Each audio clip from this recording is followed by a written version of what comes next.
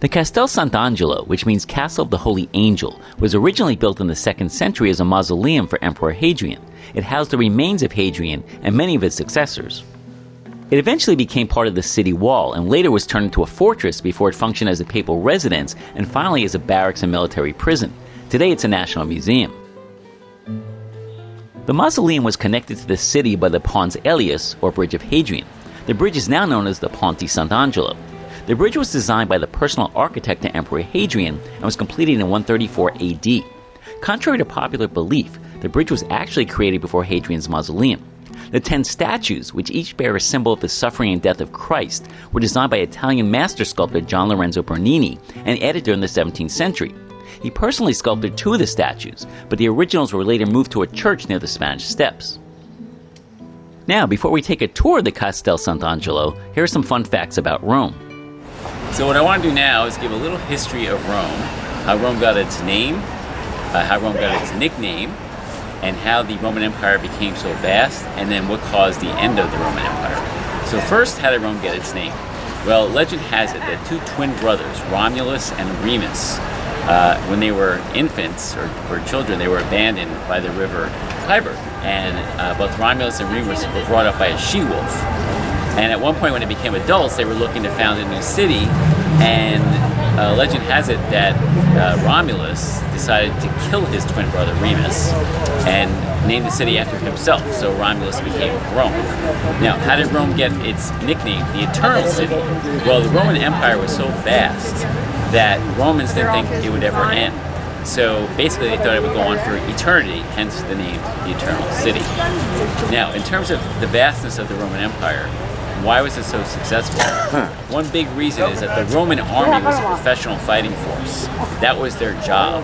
So they were really good at what they did, and they were able to conquer all their enemies and expand the empire, which, by the way, was through most of Europe, the Balkans, the Mediterranean, and parts of the Middle East. That's how big it was. Another reason why they were so successful is for the first time they built new infrastructure. And for example, you see aqueducts everywhere in not just Italy, but in Turkey, in Spain, and many parts of Europe. And they were able to connect cities and towns using different engineering feats, including aqueducts. So what happened to the Roman Empire? Why did it eventually fall apart? There's many reasons. One is there was political corruption. Another reason is there was over-reliance on slave labor. Another reason is there were a lot of mercenaries that were fighting for the Romans, but they had no allegiance to Rome or the Roman army. And a lot of times they would actually turn against their Roman superiors.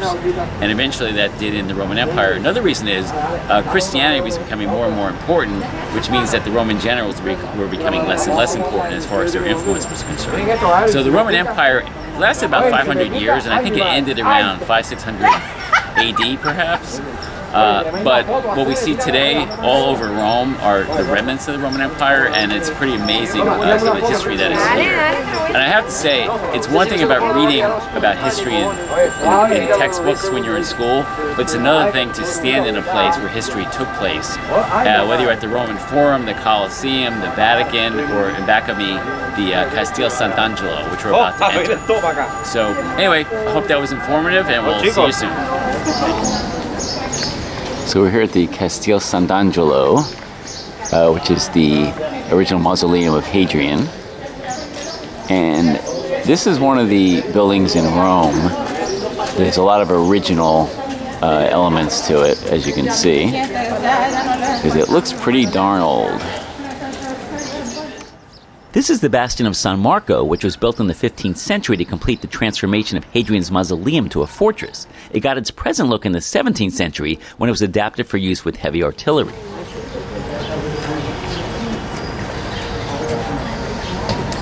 Yeah, it looks cool. Is that like a big slingshot? What was this? It looks like a prison for small people. Or I should say vertically challenged people.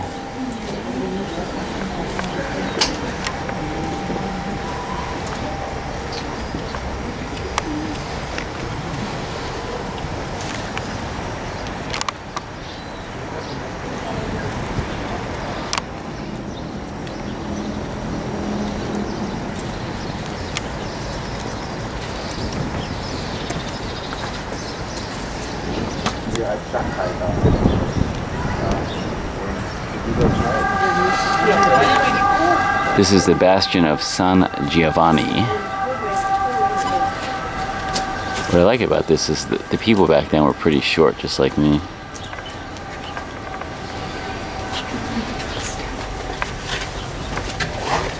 Ooh! What do we got here? Some cannons.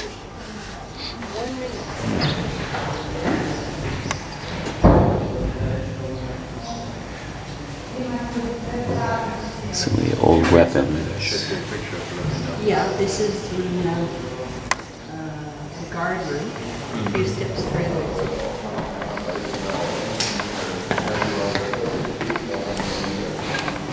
We're now in the center of the ancient Hadrian's mausoleum.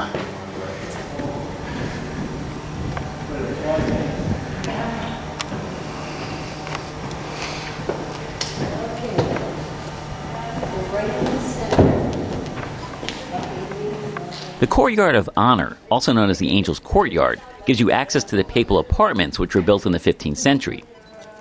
This angel statue, which originally topped the Castel Sant'Angelo and was made by Raffaello da Montelupo, an apprentice of Michelangelo, is now located here.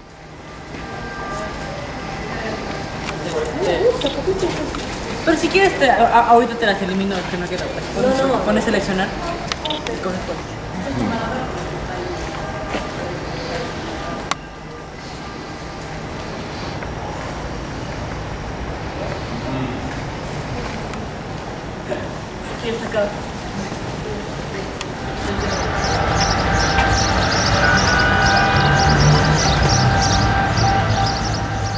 The upper armory consists of 4 adjoining rooms containing weapons that house a collection of over 6,000 pieces. The first room is devoted to the Risorgimento, the movement that led to Italy's unity and independence. This room includes uniforms from the mid-19th century.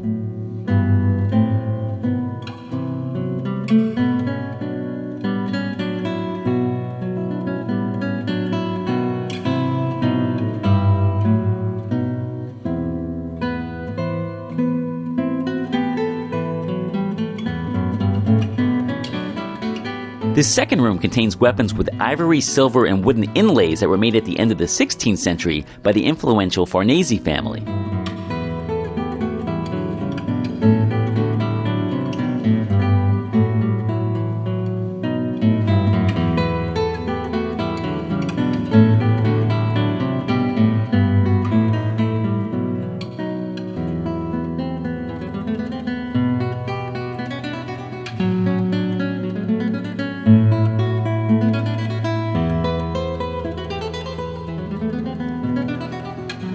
The Grand Loggia was completed in 1543 at the behest of Pope Paul III, who was born Alessandro Farnese. He was the Counter-Reformation Pope, who organized the Church's answer to Martin Luther's Protestant Reform movement.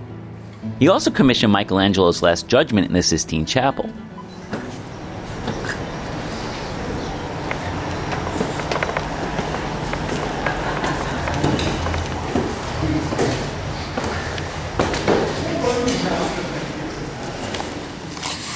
The library is the main room in one of the 2 apartments that Paul III built in the 1540s. The room provided access to the papal archives.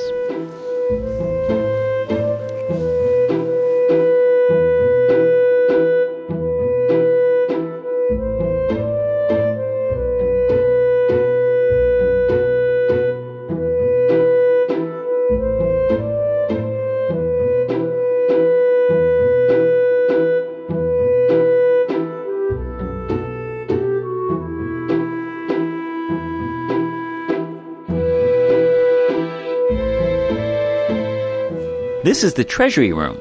However, some believe it was a hall where funeral ceremonies took place for emperors. It was also possibly used as a treasury, although it most likely housed papal archives instead of gold.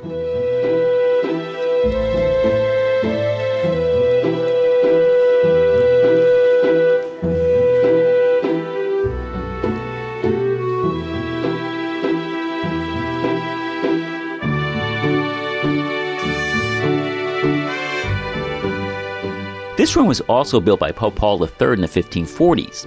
The frieze depicts a procession of tritons and dancing sea nymphs, as well as male and female figures alternating with unicorns. Originally, the room had a gold and silver painted ceiling, but it was destroyed by fire from a fireworks display.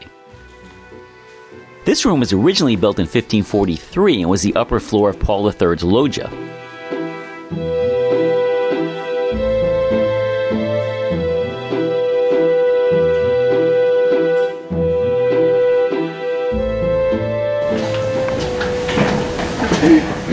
You can tell by how narrow these stairs are that people were much smaller back then.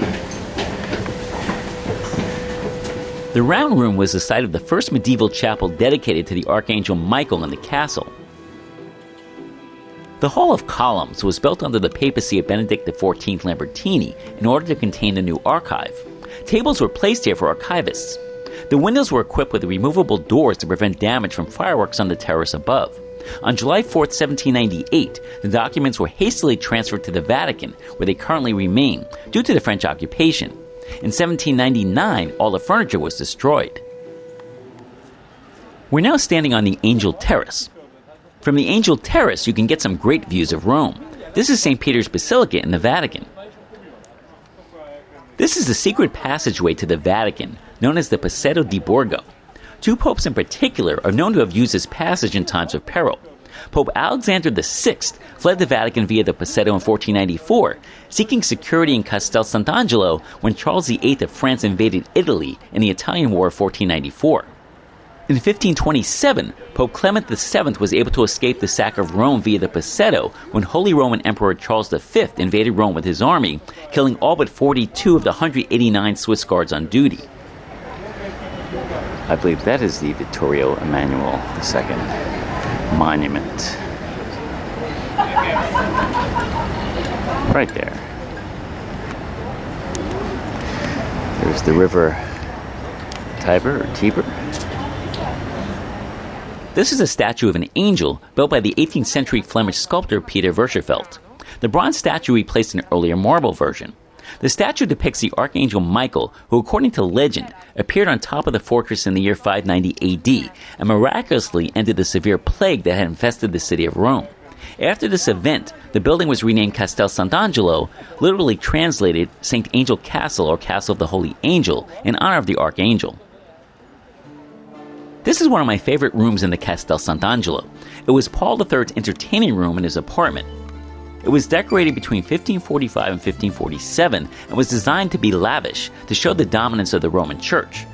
On the ceiling we can see Paul III's coat of arms and episodes of the life of Alexander the Great.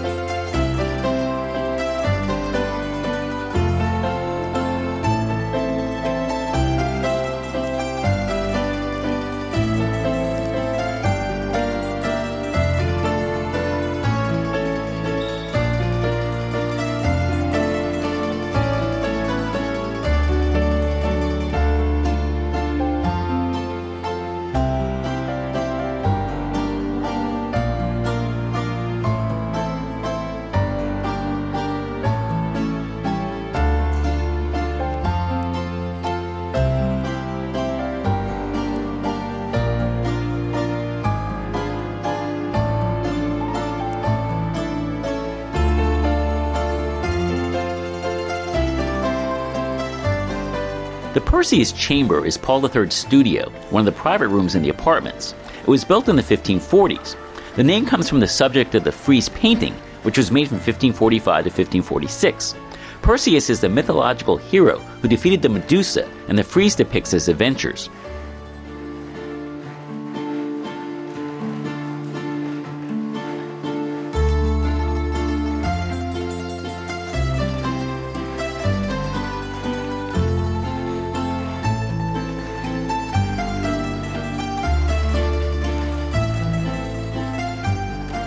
This is the bedroom of Paul III called the Cupid and Psyche room. The name is based on the subject of the frieze, the story of Cupid and Psyche. Cupid was the son of Venus.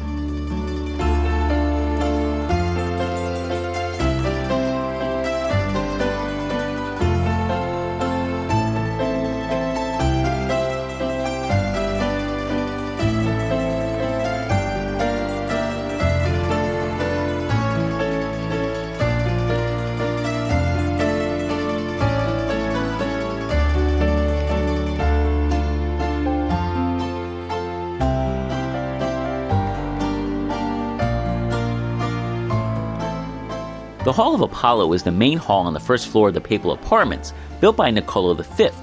The large barrel-vaulted hall owes its name to the cycle of frescoes that Paul III had made in 1547. The frescoes executed on the vault include a grotesque decoration and 10 panels depicting the stories of Apollo as executioner and inspirer of wisdom.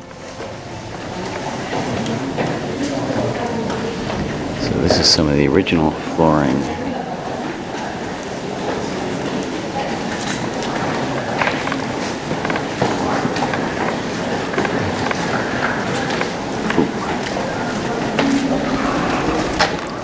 Oh my God.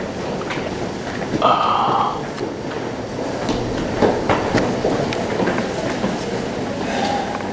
The atrium is the entrance to Hadrian's mausoleum and is made of large blocks of travertine, originally covered with marble slabs, now lost. The large niche in the background housed a large statue of Emperor Hadrian. Funeral processions were held here. Well, that's the end of the tour. If you're planning a visit to Rome, there's plenty of history and mystery to make the Castel Sant'Angelo worth a visit.